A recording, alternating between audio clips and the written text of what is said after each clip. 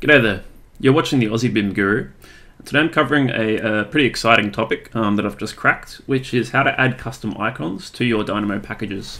So if you're a custom package developer or a custom node developer, this will probably be a helpful tutorial for you. So I'm starting this video as one of many, where I'm obviously sort of exploring some more advanced territories in Dynamo, leading into things like custom package development and Python scripting. But I will try to keep up some workflow videos as well for beginners. I've based what I'm doing on this guide available at the GitHub, which tells you how to create custom nodes. And the reason I'm making this video, instead of just helping people follow this guide, is I guess one, I want to create a visual guide that helps people follow something visually with more confidence, because I did find this guide a little bit hard to find my way through. But as well as that, there was a section of the guide that did not work for me in Visual Studio for 2019. This guide was originally authored in 2015, so I've recently made an edit to it with some help from some people on the forums. So I'd like to give special thanks to Andreas Diekman and Michael Kirschner. You might recognize Andreas's name. He's a developer of many packages, in particular Clockwork, and he was helpful in sharing his content in his attempts to build his icons originally, and Michael Kirschner helped me figure out how to fix the workflow for Visual Studio 2019. So thanks very much. So obviously future videos that I'll be covering that sort of have a similar focus to this one is how to make custom nodes, making custom packages, the fundamentals of Python, so the techniques you'll need to build Python in Dynamo, so not really Revit API, but more things like syntax, data types, and iterating, so things that don't just relate to Dynamo but Python itself, and obviously then how to build Python scripting in Dynamo itself with a focus on the Revit API. So we're going to focus on how to add default icons today. There is some annotation on the GitHub about how to do node-specific icons, but I'm just going to make 2 icons today. So you will need a custom package already set up on your computer.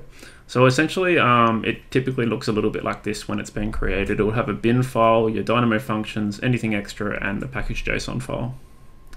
You will need Visual Studio 2019, which is available for free download and use from this website here. So you just go download Visual Studio, and I'm using what's called the community version for developers, which is free, and this one will work for you as well. You will have needed to make 2 image files using something like Photoshop. You will need them to be 2 sizes. One will need to be 32 by 32 pixels. The other will need to be 128 by 128 pixels.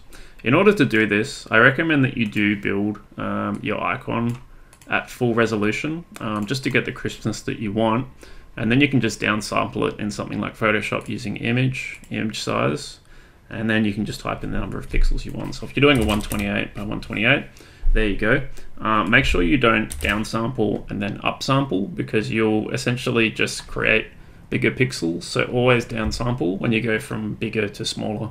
But that's an easy way to sort of create those 2 icons. I'll just minimize that. And when you save them, name them like this if they're going to be default custom nodes. So you'll have a large and a small. And essentially in Dynamo, the small icon is the overall package, and the large icon is each specific node in that package. Your packages will be stored at a directory somewhere a bit like this. So for example, my custom packages are stored at my C drive, uses me as the user Gavin, app data, roaming, Dynamo, Dynamo Revit, or Dynamo Core if you're using Dynamo Core instead, and then the version of Dynamo. And then you'll have a subfolder called packages, and each package, as you download them, typically will go to this folder unless you've told them to save somewhere else. I'm going to be working with my custom package today. So currently there's no package customization here, but we'll build a package customization file in Visual Studio. And that's because I'm developing a package called Crumple, because my last name's Crump. Thought it was fun. And it's going to be a package focused on education. So there will be nodes for everyday use. Some of them other people might have already built in a very similar format, but I'm going to be heavily annotating them and trying to use them as a learning tool. So if someone opens up the node, they can see the Python script, and I'll write down the logic of each part of the Python script so that you can learn about Python and Revit API at the same time. And I'm still learning too, so it won't necessarily just be for your sake, it'll be for mine too, so I can go back to my nodes and look at them again and remember how I did things. Without further ado, let's get started. So I guess I'm just going to start by opening up Revit and Dynamo. And you'll notice that most of the professional custom packages, like the really big ones like Archilab and Clockwork and Data Shapes, Orchid, Rhythm, they all have a custom node, and it really makes them distinguishable. It's easy to tell when you're using a custom node. If you look for a custom node, you'll see the icon when you search. So it's really obvious when you're finding a node from that package. If you get the default node, it's just a little puzzle piece.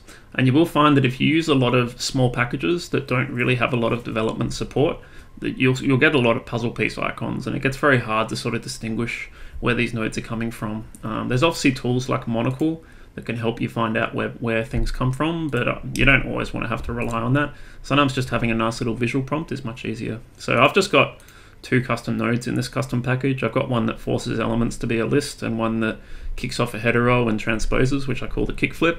And essentially I've just got one category for them. So the small node icon is going to be here, and the large icon is going to be here.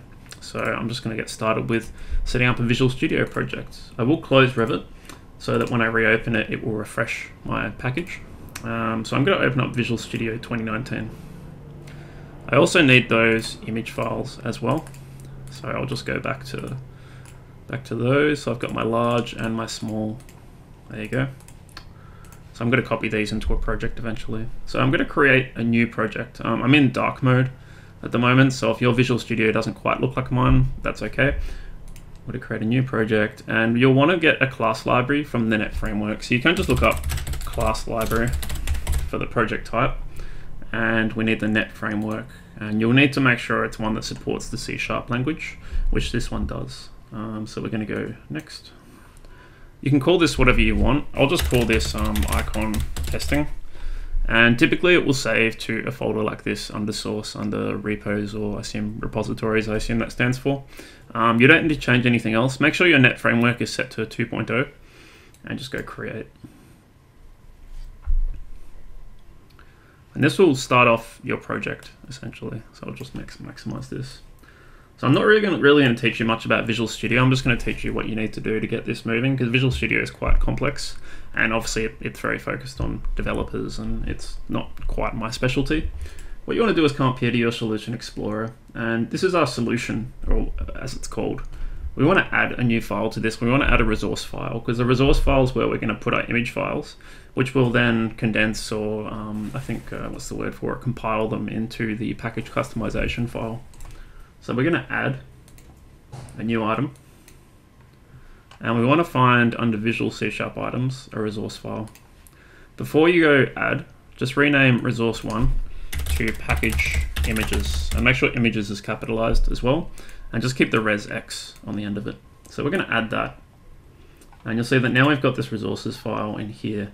Now I haven't tried doing it with the custom tool specified, but the guide does say to just get rid of the custom tool. So I just usually delete that. What you want to do now is, while you're in the package file, which you can see up here on your tabs, we're going to add an existing file. And what you'll want to do is find those two images. So I'll just paste that path and just add them both using the control key or selecting two. And because I've named them properly with the default name, you won't have to rename them in here. So they lose their path in the package itself when you add them, and then they have the name specified. So you will want to change their persistence. So one thing that did sort of throw me off when I first tried this is when I went to default custom node in the Solution Explorer, I couldn't change the persistence here. What you need to do is actually go into your resource file and select the file here. That's pretty important. And then instead of linking at compile time, we're going to embed in the resource file, or the .resx. Cool. So that's one thing sorted out. What I might do is just do a save all. So in Visual Studio, you can save various pieces of the project at once, so you can just save it all at the same time. I don't think you have to build, but typically at that point, I just run a build solution, which is compiling all the files and creating the resource file. So what we'll do now is just go find that project. So mine's under source, repos, icon testing. So this is all what Visual Studio's already created for us. We have our solution file, and then we have all the files that relate to it. So we have the resources file here. We have the 2 icons in the resources file already. So what you want to do is work with this file here, the icontesting.cs proj, or the, assume that's C# project. So I'm using Notepad++ here. It's a free Notepad program, which is a little bit stronger than Notepad because it does support XML formatting. There's so many more tools than Notepad, and it has the count for which line you're on, so it's better for coding. I highly recommend looking into it. So what we want to do is open this CS proj file, click and drag it onto Notepad++.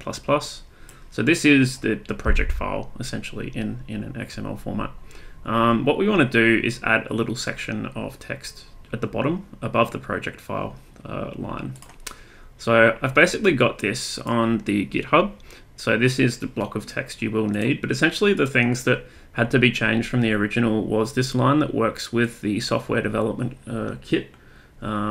This was missing in the original one, and as a result, it failed to rationalize the path to the software developers kit in the registry on the computer. So it wouldn't compile the solution, essentially. What you want to do is copy this. Make sure you copy it all the way to the edge because the tabs are very important, as it always is in most coding. And then just go enter from the import project line. Control V, and that's it. So what you want to do now is just save it, probably close it. Doesn't really matter if you don't. As soon as you go back to C# or Visual Studio, it'll recognize there's a change that's happened. So you want to go reload all, and now it's refreshed my project. I want to right click and rebuild my solution. I've made a mistake. I'll have to go back to the GitHub and fix this too.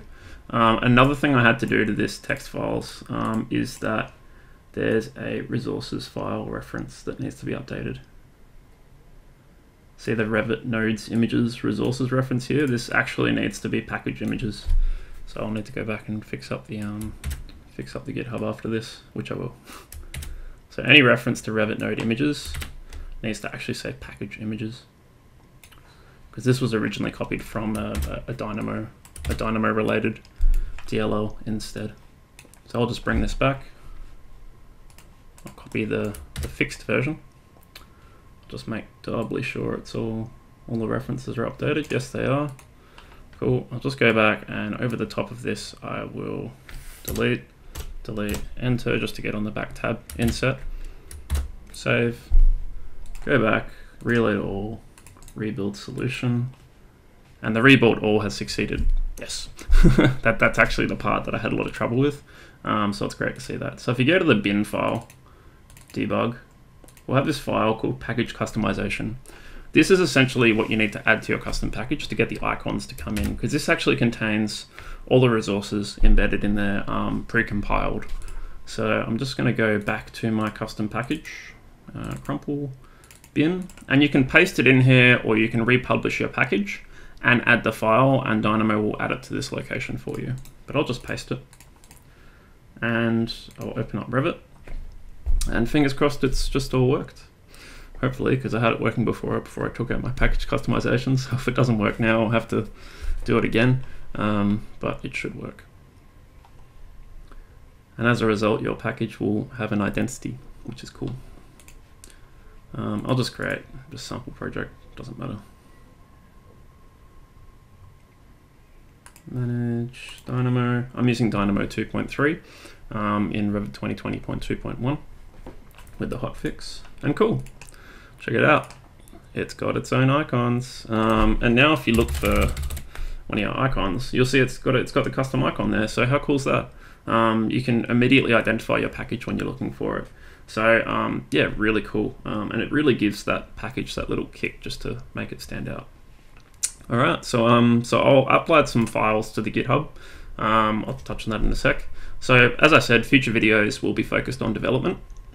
So I am going to be moving on from the fundamentals and the basics. I think there's a lot of videos on my channel that relate to this. So we're probably going to start off with just making a custom node with no Python, making a custom package with no Python. And then I'm going to do a mini series or a quick series with quick tips on Python. So I'll probably cover little mini topics in a few minutes at a time.